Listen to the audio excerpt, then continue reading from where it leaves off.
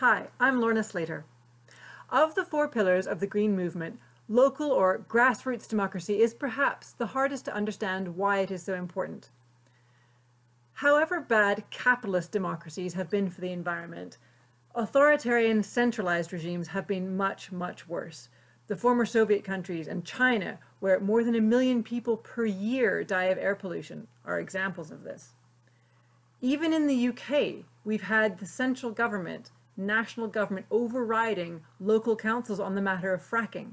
The local people don't want it, but the central government is forcing it on them.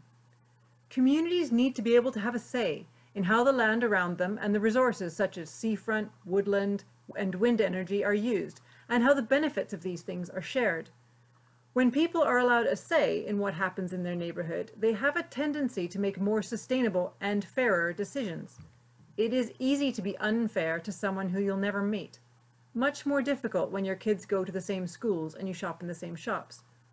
People can see the benefits of clean air, clean water, wildlife, and greenery in their communities, but they won't do anything if they feel powerless.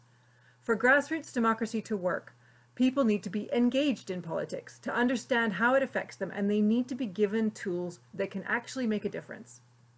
Governments love merging things and centralizing things in the name of efficiency, which results in decisions being made that ignore the needs of local people.